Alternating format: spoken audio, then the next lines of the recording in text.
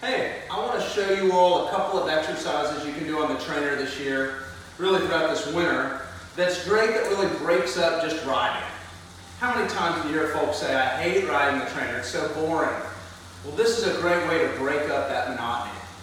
So this is a climbing drill. This is all about strength, gives your heart, gives the cardio a little bit of a break. So this is all about hip strength. Body nice and still throughout. So what I want to do is, first step, when the interval starts, I want gentlemen to 70 RPMs, ladies to 60 RPMs. If you can't quite get there with your gears, I'd rather you be on the underside, meaning 68 RPMs for men, maybe 58 RPMs for ladies. So I'm going to go ahead and start it off. I'm going to start dropping gears. You're going to be pretty darn low.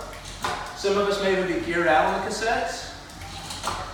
Let me go ahead and target that 70.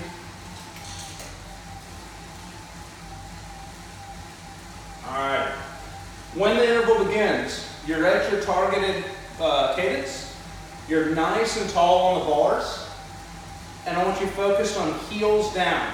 I want your heels parallel, your foot parallel with the ground, not toes. This is not a calf workout. Heels down. Start this out. Try that for about 4 minutes. Do 4 minutes on, 1 minute off, maybe 2 or 3 times. That's a climbing drill.